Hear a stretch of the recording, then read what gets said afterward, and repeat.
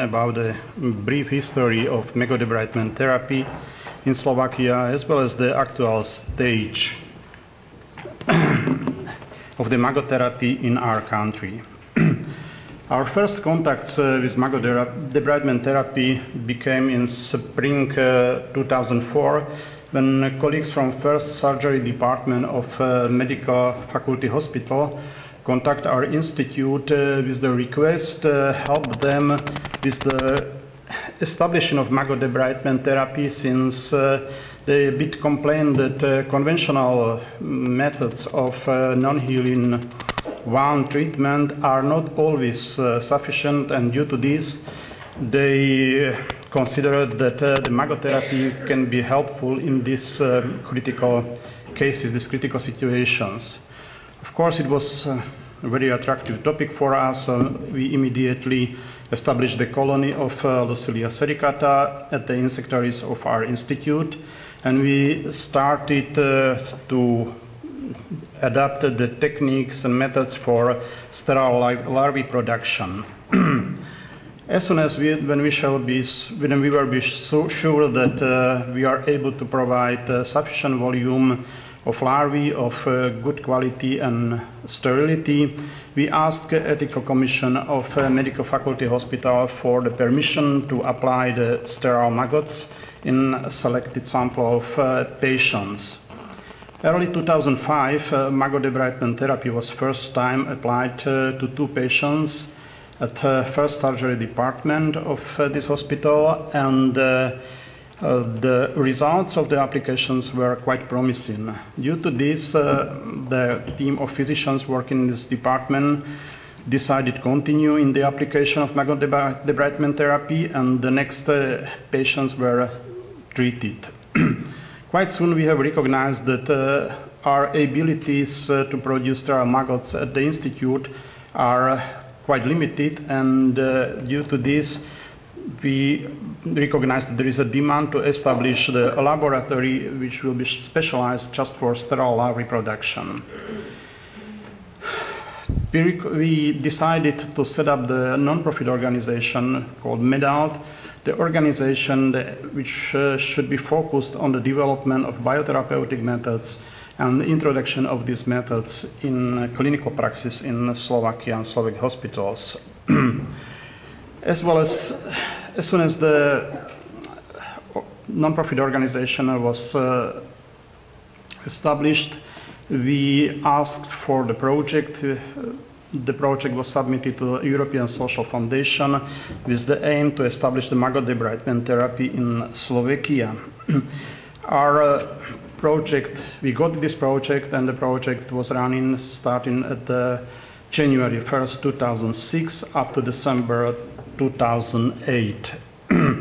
Within this project, we were able to build the laboratory which is focusing on the sterile larvae production. The laboratory was established in the technological incubator in Malacké City, which is close to Bratislava and to our institute. The laboratory consists of 2 units. The first is C unit, which is specializing for maintaining the colony of Lucilia sericata. The second unit is focusing on sterile larvae production, and of course distribution of the larvae to hospitals and to physicians. A part of the project was the clinical study, which was done by the second author of this presentation, Dr. Mark Chambal. Within this study, 48 patients were included. Average age of the patients were slightly over 60 years, and most of the applications were done in hospital, so average time of hospital stay of the patient was almost 20 days. Regarding the causality of the wounds, most of the wounds were of arterial, or the problems were of arterial or venous system origin. It was 15 and 18 cases. 2 cases were a combination of these 2, arterial and venous, and 30 cases were of other origin. Maybe interesting information is the information about the time of the wound duration, which was quite variable. Average time of the wound duration was almost 9 years, and it varies from slightly more than 1 month, which was the shortest one, and unbelievable 40 years, which was the longest time of wound duration. Within this clinical study, 145 applications of sterile maggots were done. They were done in both ways how it used to be done. Either larvae were applied in dressings, it means the larvae were free on the wound, it was in 95 applications, or larvae were applied in biobags, it was in the case of 50 applications. The average number of applications was 3 applications per patient, and it again varies from 1 to 15 applications. Regarding the duration, average time of application was almost 60 hours, and again it varied from 20 hours up to 106 hours. One of the very positive aspects of maggot debridement therapy is very fast first effect. It means that after first application we can see substantial effect of larval activity. In our cases, in 39 cases, wound became to be clean, and new formation of new tissue occurred. In two cases, we observed slight positive effects, and we were not successful in 6 cases when it finally finished with amputation. Of course, for patients, it's more important the long-term effect, which usually resulted in complete healing of the wound. This was observed in our study in 11 cases. In one case, wound was healed in combination with other type of treatment. Substantial improvement of wound was observed in 12 cases. One of the problems was loss of the contacts with patients. Sometimes patients simply stop the therapy, and we have no information later on what was the result.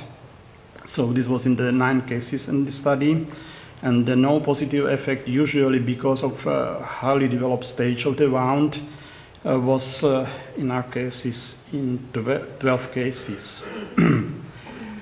The results of this clinical study, which was done in first surgery department, became quite interesting also for other medical community in our country, and soon we started to cooperate with physicians from other hospitals. In 2005 and 2006, most of the experiments or of the applications were done in the first surgery department. Later on, we extended the cooperation to other hospitals, and recently we are cooperating with 16 hospitals in our country. Maybe this number seems to be not very high, but I have to notice that we are quite small country. Slovakia has only over 5 million of inhabitants.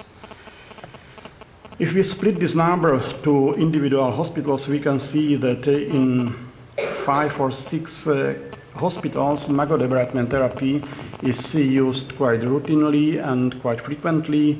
In other hospitals, it's used more occasionally.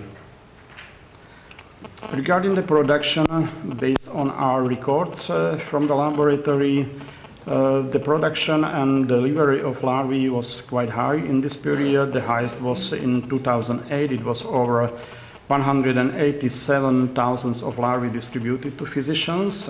It declined substantially in this year, and this decreased. I have to notice that this is the number which is for first 6 months of this year.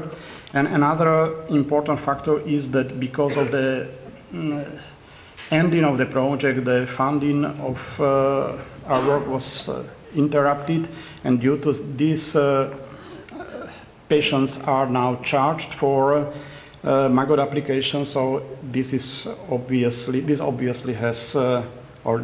reduced the application of maggot debridement therapy in hospitals. Very important part of the project was the dissemination activities. Since the maggot debridement therapy is a method which was considered slightly exotic, I would say, it was very important to provide sufficient and good information to medical community as well as to common public about this method and the advantages of this method. So we organized over 20 presentations for medical teams in different hospitals. 5 presentations were in a national and commercial TVs. Some articles were published in newspapers and journals, and one brochure was prepared for nurses and relevant hospital staff. Except of this, we published also a book about maggot therapy. This in Slovak language. It is focused for medical doctors and for hospital staff, and it includes principles of maggot debridement therapy and is completed with experience of Slovak physicians with these methods. When the project was finished, we recognized that we would be very, very happy to continue in this work, which we consider quite successful, and to extend our research also for other biotherapeutic methods. And due to this, we applied for another project, which is just running over the year. The project is focusing on the building of laboratory for the research of biotherapeutic methods, but also for bioactive molecules which are produced by organisms which are used for biomedical treatment. The project is running at the Institute of Zoology and is funded from structural funds, operational program research and development, and will be finished, or the end is expected on February 2012. In first months of this project, we already adapted part of some labs at the Institute for ichthyotherapy purposes. We built the space where the ichthyotherapy will be done, as well as the space where the Gararufa fishes will be reared and produced for these purposes. Beside of this, we applied for another project with private company Scientica, which is focusing on building the much bigger facility for standard clinical application of biotherapeutic methods, mostly those methods which will be developed or adapted at the Institute. And the aim is that these methods will be routinely provided to patients for 4 years, in period for 4 years for free. So we believe that this is sufficient time to provide the biotherapeutic method so that later on she will be able to live its own life. The project started just 2 months ago and is expected for 4 years. And the last project which we have, or which we just contracted this month, is a project which will be run in Africa, in Kenya. We have quite extensive cooperation with KARI, which is Kenya Agricultural Research Institute in Nairobi, for different purposes to study tsetse flies and the methods of biological control of these flies. And based on the common discussion with colleagues from KARI, they expressed serious interest for maggot debridement therapy and to establish this biotherapeutic method in Kenya. So that's the point, or that's the topic of the project which we are just starting in Kenya. If you remember the title of the presentation, it was not very modest, the successful story. So why we consider this project or these 5 years, the last 5 years, like successful? First of all, I think that what is important for us is our patients, based on the feedback from cooperating physicians, we have, or they have documented 200 to 250 patients who were successfully treated by maggot debridement therapy in 2005-2010. Now we have the laboratory which is able to provide regular supply of sterile larvae and distribute them to hospitals or to physicians anywhere, wherever in Slovakia within 24 hours. After 5 years, magodebridement therapy is now more or less routinely used in 16 Slovak hospitals. We did some work, and I think that successful work, on popularization of magodebridement therapy in medical community as well as common public. And I have to say that it has also very positive effect on the approach of physicians and whole medical community also to other biotherapeutic methods. What is good, what is useful, we got the new projects, so we are able now to work on the extension of other biotherapies in our country. And what we consider as very important is that based on the long-term cooperation with medical faculty in our university, since 2011, biotherapeutic methods will be the selective subject for students of medical faculty in Common Use University in Bratislava. Thank you very much for your attention.